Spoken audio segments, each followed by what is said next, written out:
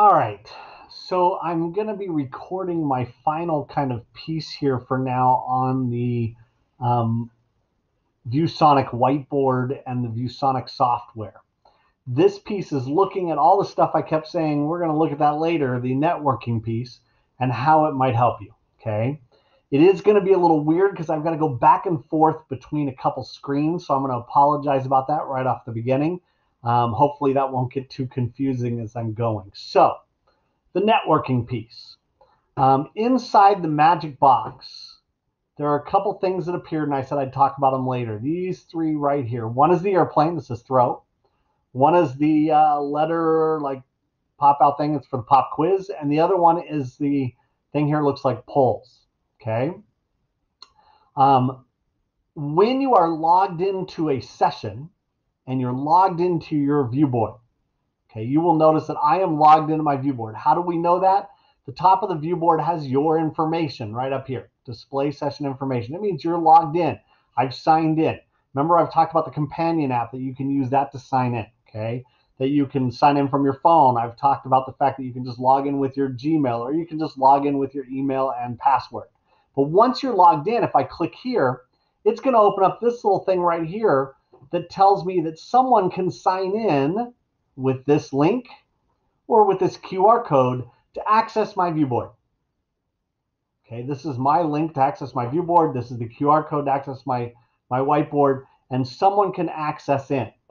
As a student, they can use that particular link, and this is what they will see right here. They come in, it says, welcome to Zon's whiteboard portal, and I'm going to put in my student's name, Holden Caulfield, and confirm because they're signing in. And it says, hi, is it not you? It'll make you re-sign in. And then it's got some options for the student right here. Okay. These options are screen sharing, PopQuiz, poll, or to throw a file right down here. So it looks similar to what you have. Okay, similar options. If you remember as well, if you use the companion app, which I'm logged in as my phone, I'll hold that up here. That screen also has pretty much the same options. Okay, the pop quiz, the poll, the throw, all the same options right there. The QR code, all that kind of stuff is still there for you. Okay, so it all looks similar. So when I have this piece here, kids can log in. Now, what does that do for me on this end? Nothing. I don't see who's logged in. It tells me nothing yet. Okay, it doesn't give a list of this kid's logged in, this kid's not logged in. It just brings up a thing on their side that says, hey, you can do these things. On my side, though, remember I have these three options. I'm going to talk about Pop Quiz first because this is my favorite piece, and I think it's going to be the most beneficial piece for you. I can click this Pop Quiz, and you'll notice it opens up like another whiteboard. So I've got a pen, an eraser, right here, show or hide the question, and show or hide all answers. Okay. I'm going to ask a question right here. And I'm going to just do a quick little easy math question. We'll do 2x plus 4 equals 14. Okay, it's in the afternoon, I don't think as well. So that's an easy math question. So I've opened up a pop quiz. On Holden's side right here, I can click pop quiz. He gets a little pop-up. It's his own little whiteboard right here that he can work with. Okay, he has his own little whiteboard that he can respond to my question, which was 3x plus, or 2x, I made it really easy, 2x plus 4 equals 14. Okay, I'll subtract the 4, 2x equals 10, divide by 2, and I get x equals 5. So he's solved it. He's done his work. And then he can hit this send button right here. Big blue send button. It says your answer has been sent. And you can close that up. So he sent that. Now realize I can have them do anything. It doesn't have to be a math problem. I could have them answer a question, draw a picture, whatever I want. So here's my question, and I can see the response has come in. I have that hidden. I can click right here to show answers. Okay, and now I can see his work. Hide answers, show answers. Okay, I can also right click on it when it's open and make it real big so I can look at it nice big and say, hey,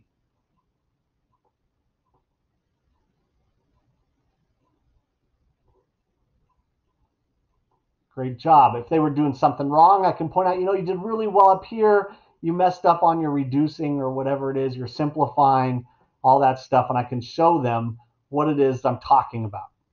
Okay, so this opens up an individual screen that I can look at. That's that pop quiz piece right here.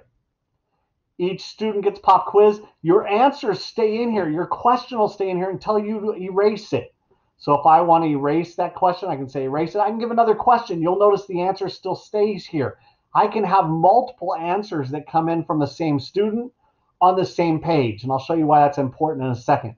If I want a new one, I click right here, create a new session. It says, do you want to save it? I can say no or yes and save it. I'm going to cancel that for a second. Okay.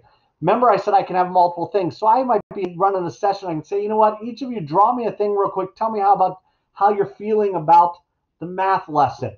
He's going to come in and say, oh, another pop quiz. I open up another thing. How am I feeling? I'm going to do a little picture. I'm feeling, and here's the thing. I'm feeling happy, and I'm going to send that. Okay, so I did another one. I sent it in. You'll notice now I have another response. I can see, oh, he's happy about today's math lesson. That's perfect. Now, why is this important? Because I can actually save all of this.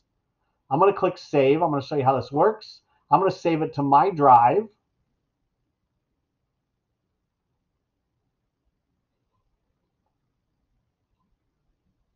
I'm going to do a new folder inside my drive. Should pop up here with a new folder in a second.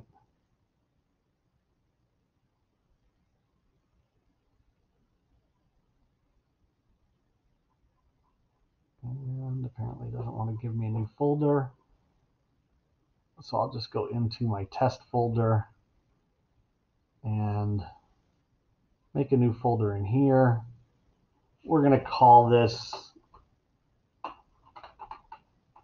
whiteboard. So I've got this folder right here that I've selected. And I'm going to say that's the folder that I want to put it in. Okay, you'll see that it's uploading stuff to my folder. Now I'm going to actually show you what happens inside Google Drive, because this is really cool. I'm going to go to my drive. And I put that in my test folder, I think, inside whiteboard. It created a day, time folder. Inside that, each student has a folder. If I had saved my question, it would also be here. But inside here, each student has a folder with all of the work that they have submitted in. Okay, so I can see each thing. I can see their work, what they've done. I can see happy face. Everything's there. Everything's saved so that I can have that to look at later. So multiple questions could be there. All my work is there and everything's saved. Okay.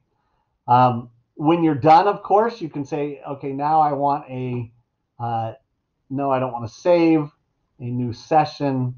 And I have a new session right there for us to work on. You'll also notice I was able, and I clicked this accidentally, but to open back up the QR code. So if I'm doing work and a kid goes, oh, I need to know how to log in, I can open that back here without opening up the display again. Okay.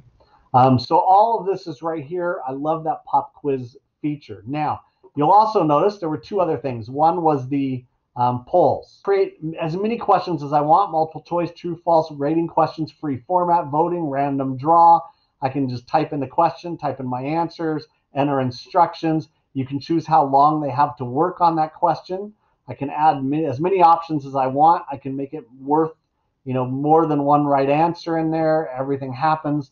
Let's do a new question. Sorry, I already pushed that one out. So 3x plus 3 equals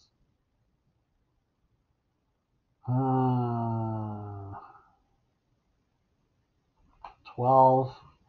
Option 1, x equals 4.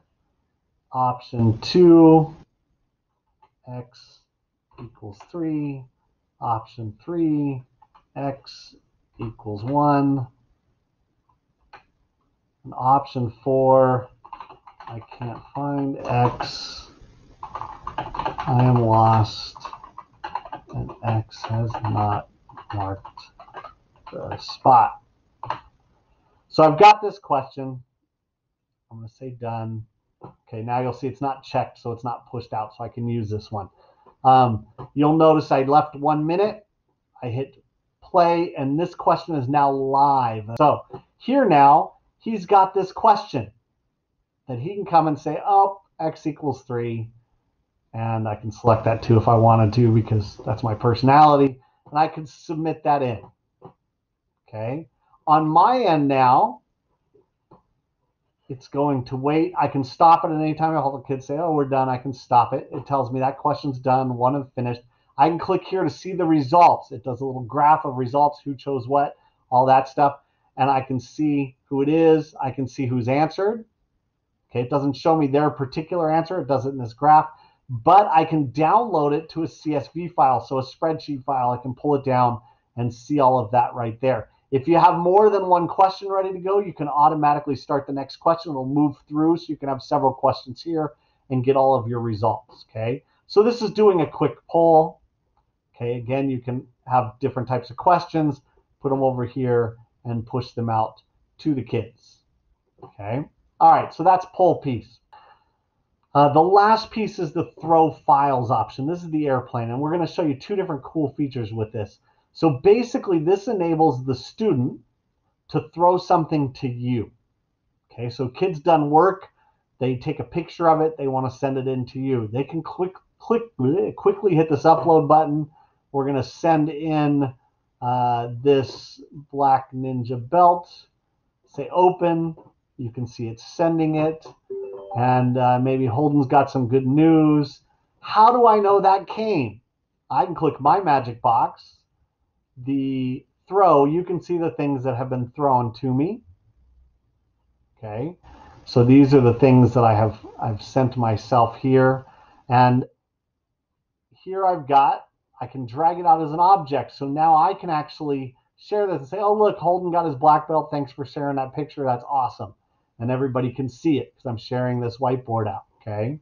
Again, that showed up right up here, the little airplane. It was thrown out. I can drag it there to my screen. It becomes an object. It also shows up here in notifications. Every time someone does something, whether they click on a poll, whether they click on a pop quiz, or whether they throw something, it shows up here. So you can see I have 3 notifications. This was when they did the sketch. This was when they did the poll. And this was the share, and I can see what it was they sent. So I get the notifications up here that I can X and clear, or I can get to them from the throw window and get a quick little thing, making sure it's all good. I can drag it out as an object and share it with a class. So that's something a student can throw to you. Now, the really cool feature is this can also replace your document camera. And what I mean by that is you're working in your class and you've got the worksheet that you want the kids to see, okay? So I'm going to use my companion app on my phone right here. Got my phone, nifty phone. I'm going to click throw on my phone. It opens up this little thing on the bottom, which is probably hard to see, but it says camera or browse, so I can find a file that's on my phone, or I can just click camera. And now I have the ability to take a photo of something, and I'm going to take a photo of something that's on my desk here real quick. And I just take a photo. I say, okay, we should notice in a second, I'm throwing it to my own board. It says it's throwing. And then it says it's sent. And I got my little notification up here. I got one notification that I sent something. I threw something here, which means, of course, if I go to the magic box, I come to the throw. This is what I sent. I come over here. And I now have this little worksheet that I can share that if you're ordering a Costco microwave, you got to go measure, make sure it all fits, make sure everything's good. And I can share that worksheet and we can talk about measuring and stuff like that in a real life situation. Okay. So here is a great way for you to bring up something that you've got on your desk from a book and share it with the kids. You can snap a picture, send it straight from your phone, and have it come right up here on your view board, whether this be in the classroom or virtually or however you're using this program. So those are the three different pieces that we're going to talk about, or that I said I'd talk about. The throw, okay, allows the kids to send stuff to you, allows you to send stuff to yourself. And again, I can erase it and then see it in different formats. The pop quiz, where you can ask questions to kids. They can respond inside that little pop quiz thing and you can see their work.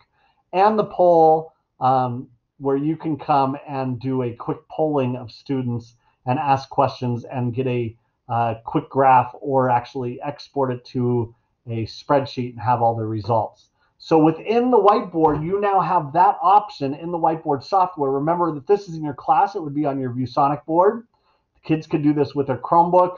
If they're at home and you're doing this virtually and using whiteboard software, you can do that as well. And like I said, your companion app will give you access to take a photo, throw anything you want up on that view board. So any book you're reading, snap a picture, put it up there. You can look through for information in the text, talk about it. It's a great way to make that happen in your classroom, whether virtually or live. So we hope this helps you out and gets you using that view board more.